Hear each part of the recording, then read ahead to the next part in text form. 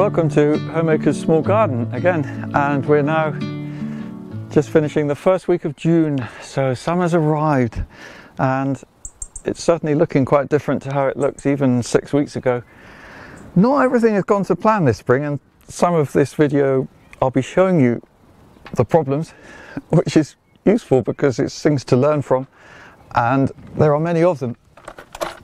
Just before I begin on the main area, which is the small garden, that's 25 square meters, 270 square feet, small by my standards anyways. The idea is an area that's manageable and that you can get a lot of food from all the time in the main part of the growing season, which would be here from April to November, or maybe May to November. And outside that period, even some meals, but not so frequently. But at this time of year, there's something every day. Something of interest, something really tasty. 12 different vegetables growing at any one time. And one or two extras like this perpetual spinach here, Caucasian spinach. And it is tasty. So that's climbing up the wall there. It just reappears every spring from roots that survive the winter. And I've actually had a death here, which was a plum tree that was in the first video you will have seen last September. And for some reason it died over the winter, and I'm leaving it here for the spinach to climb off of it.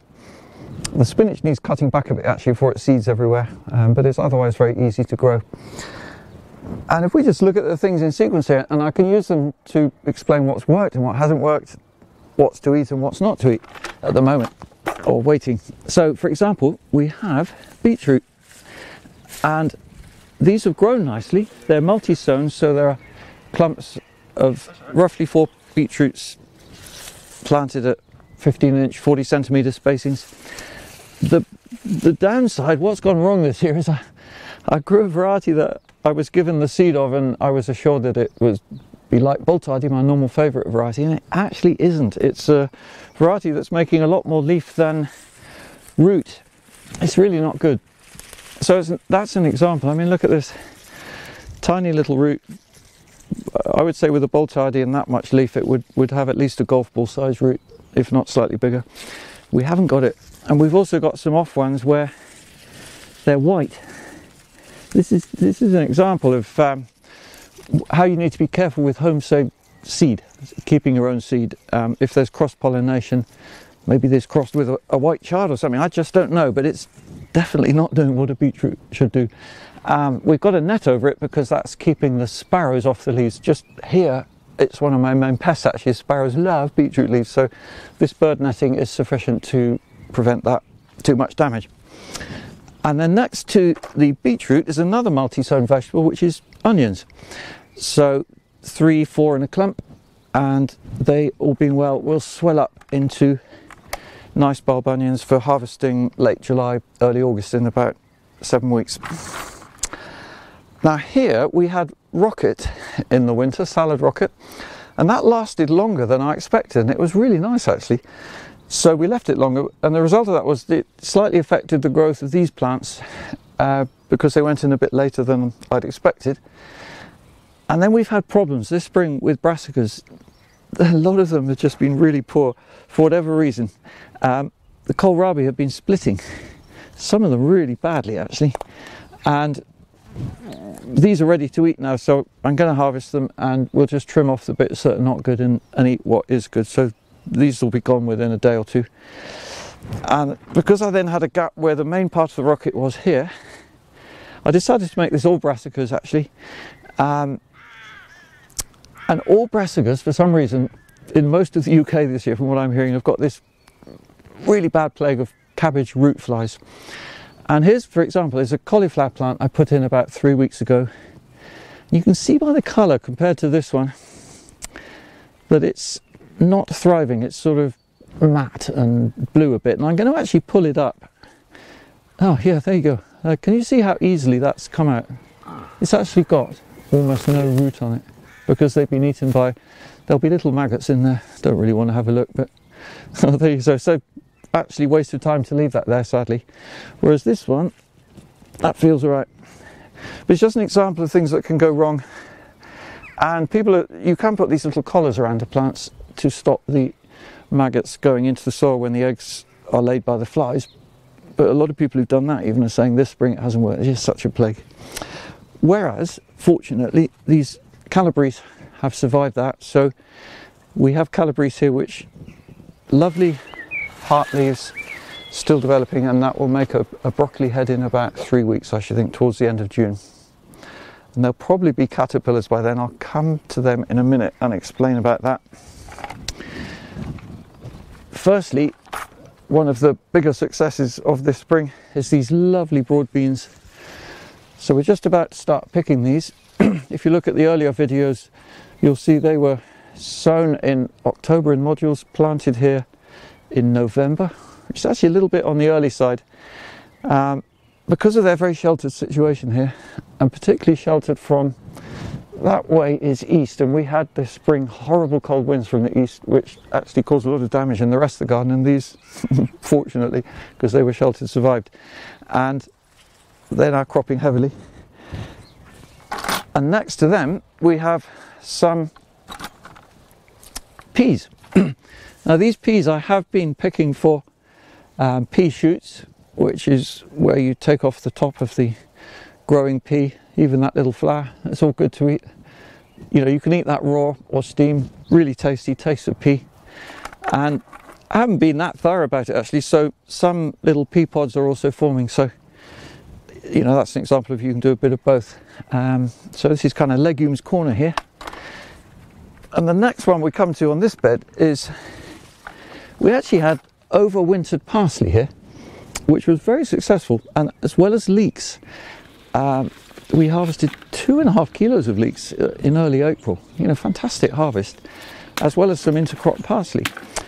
And I was too ambitious then. I popped in cabbage next to the parsley and leeks just while they were finishing, but the parsley carried on a bit longer than I thought, and basically the cabbage suffered and there wasn't really room for them.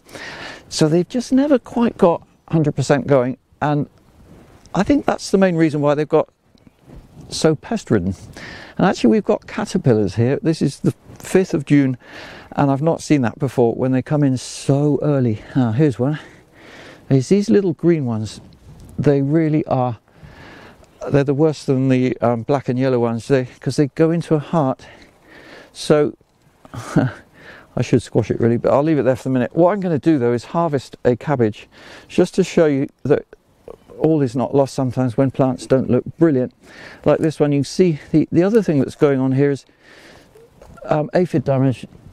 That I attribute to aphids. I noticed it when if you've got aphids, it just happens in the dry spring. I've been watering here a bit, could have watered a bit more. I've also got the neighbour's hedge here taking a lot of moisture, so it's not an ideal situation for cabbage.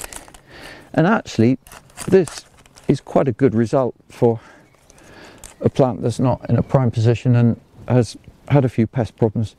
It might need a bit of a wash. There might even be a caterpillar in there, but basically there's actually quite a bit of nice sweet cabbage there to eat. So, you know, it's not a total disaster, but it's just an example of how things can sometimes look pretty bad, and you have got some losses. This one, there'll be a much smaller heart. But I'm going to harvest all of these now, and then we're going to plant probably beans. My plan is changing all the time. For those of you who are very quick to notice things, you might see that quite a few of the things here are not what I originally planned at Christmas time in the film we made on solstice, winter solstice day. This plant is still here though, and that's sorrel. So this is broadleaf sorrel that we've been picking for salad. Actually, it's very nice lemon flavour in salad bags.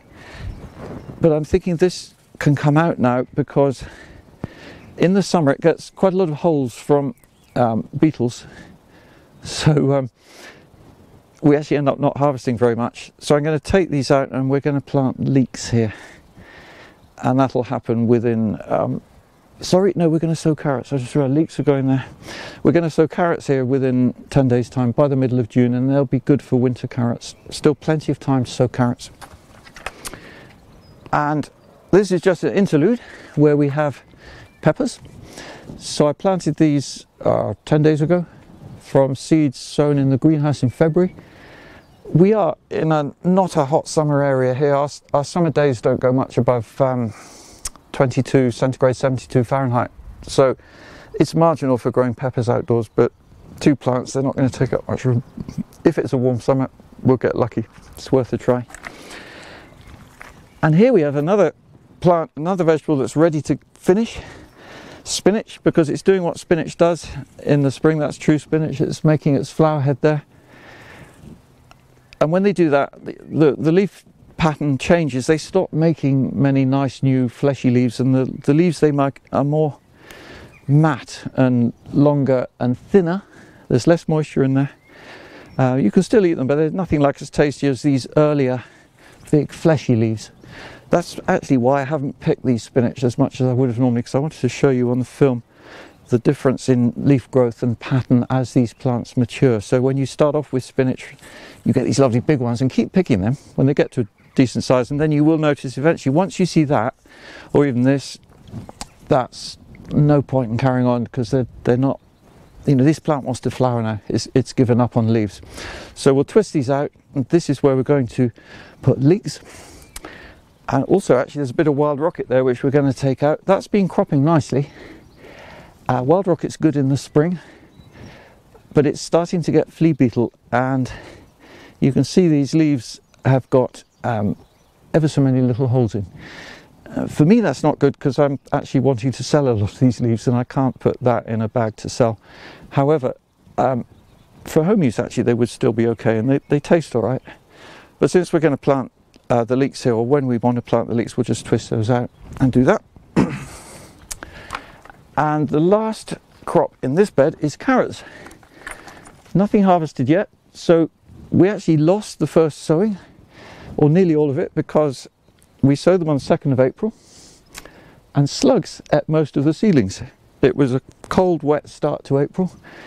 It was worth a try, you never know, but it didn't work this time. So 2 weeks after that, on the 16th of April, we sowed again, intersown this time with a few radish, and we've harvested the radish already, and most of this is second sowing. There are some bigger ones actually, which is the first sowing, and I could just see what's going on. There you go. So you can see they're not ready yet, but they're looking interesting. They're doing nice things. So I'm happy with that. And also you can see it's actually pretty nice long straight root. This is no dig. This soil has not been disturbed in any way. It's simply compost on top. There's no fertilizers being used here whatsoever of any kind, just the compost on top. Mostly it's homemade, not entirely. And it's the easiest way to grow. You're stimulating biological activity in the soil and not worrying about, should I put this or that fertilizer on? Because you're mobilizing your soil's potential with this kind of method. Here we have a beautiful corner, everybody's favorite at this time of year, where we've got these lovely lettuces. Lettuce, especially when you grow it and pick it in this method, is like an ornamental plant. It's like bedding, and it's complemented by the escultia there. That's actually self-sown, and it's got that lovely pink or flower, which I got from a seed packet about 3 years ago, and it's just kept coming true every spring. It's brilliant. And the chives that we've been picking and eating a bit, and you can eat these chive flowers as well. You want to actually break up these florets, take them off the stem, and then all those little petals are both very pretty and actually quite tasty, slight chivy onion flavour. And the lettuce we've been harvesting, they look a bit denuded because we harvested them this morning. We actually took 1.3 kilos, or getting on 3 pounds of leaves off these plants this morning, and that was the 3rd pick. And there'll be quite a few more picks yet, particularly on some varieties. Some varieties go on longer, like these Lola Rossa, whereas some varieties are already going up or thinking to go up to seed, like these little gems. So it's good to try a few different varieties. And this morning we left one unpicked, just so you can see in the film what they look like before we pick them, and the difference between before and after. Now we have a nice bit of interplanting going on, where in early April we planted coriander and dill, and I made a mistake. I thought we were planting dill, it turned out it was fennel. Yeah, I make some quite silly mistakes sometimes, but actually, as it turned out, the fennel's all right. We got some quite nice fennel that's pretty much ready to pick now. You can see by how it's just starting to elongate in the middle there. This won't, at this time of year, they don't swell up to get fat as much as they do in the autumn. So don't hang around too long. As soon as you see that distinct elongation, you want to get them out because they're starting to go to seed. So that's the idea, and the same with the coriander. It's coming to an end now. Still some nice leaves, so they'll be gone soon, and then we can concentrate on the tomatoes. And actually I haven't looked at the tomatoes for about a week, and you can see quite big side shoots growing. They need to come out, so that's a little job to do. And we're tying these to stakes. I haven't got any string system out here, it's just stout bamboo canes. These tomatoes may grow a bit taller than this. They're a variety which has been bred at Stuttgart University in Germany to resist blight. So I'm optimistic that we'll get at least half a crop, because we're very plagued here by late blight in August onwards. And there's actually one variety that's a more normal commercial one, that's Sun Gold. Some of you will know that one. It's beautiful orange, sweet cherry. And you can see it's just getting established now. It's looking healthy. For early June, that's great. That was sown, all of these were sown in late March. They weren't sown early. You don't want to sow your tomatoes too early. 20th of March that was sown, and it's going to crop probably in about a month's time, fingers crossed. And there's also a bit of parsley there. Actually, one or two of these parsley will leave. They were spring sown. We'll just keep picking some leaves from them. And then that fennel's going to come out. And actually, I've just realised there's a few things here I forgot to mention, which is the module plants that I've been passing by, because before this film I thought it'd be good to put them out. Like here we've got runner beans, climbing beans that we're going to plant in a teepee here, and so these module plants are nice and ready to go. It'll only be 6 of them actually, not all of these. 6 runner bean plants there in a teepee, and possibly there we'll then have some kale. And again, I'm still not too sure. Things keep changing, you know, when you've got nice plants like this, and you're not worried too much about rotation, which you probably notice I'm not too much. I try not to follow, say, brassicas with brassicas too much and that kind of thing, but mostly with really healthy soil. This is actually some bought compost, multi-purpose compost that I put on after taking out spinach, because this piece of ground, in the last film, this was still cropping spinach, and we had lovely spinach here, and that is now finished. So I twisted it out, and we're going to plant this kale, sorry, this beans at least. And over there is the leek plants ready to go, and there I'm going to plant some French beans once the kohlrabi is finished. So that's pretty well covered it. There are 1 or 2 things happening around the edge here which are quite interesting as well, like there's some beautiful lemon verbena in a pot there, and there's a fig tree here, and the neighbour shrubs that I need to cut back now because they're really starting to invade again, and there's bindweed here as well which is climbing up some of his plants. So I'm patrolling these edges. It really helps to keep edges tidy. I've cut down the nettles there just last week. They were getting very overgrown and harbouring slugs and snails, and we have had quite a bit of slug damage here, but not too bad. And generally, considering we've had quite a difficult spring here, we had a cold, dull April, and it's been very dry in May, but that's been good months for growing. But considering everything, I think there's a pleasing abundance, relative abundance for the time of year, and a lovely variety of things to eat already, and that will carry on. So do watch the next video, which we'll be shooting sometime probably in August.